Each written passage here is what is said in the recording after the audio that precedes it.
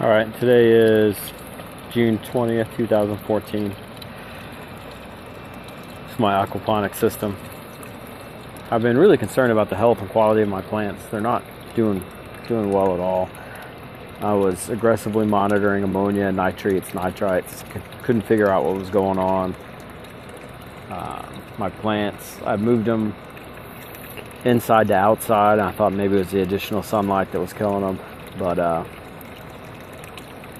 couldn't quite believe that, just because plants are meant to be outdoors, right, where the sun is. So did a little more research, kept testing the chemistry, and went back and double checked my pH. My pH was almost 9, so high. Above high 7s cause nutrient lockup. The plants can't absorb the nutrients out of the system once your pH gets too high, and they just starve to death. So that's what was happening in my system. I've since lowered the pH in my system using pH down. I probably did it a little too quickly.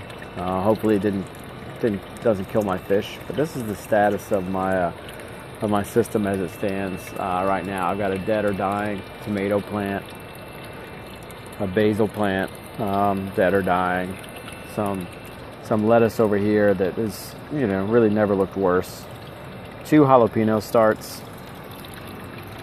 a tomato start right there, and a cucumber that's been in here about a week. Hopefully the lowered pH will make a difference.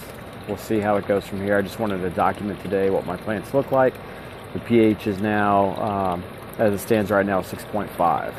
So I want to try and maintain it between really 6.6 and 7.0. It's kind of my goal range. We'll try and keep it in that range over the next month or two and see how the plants do, see if they come back and can start growing again. Thanks.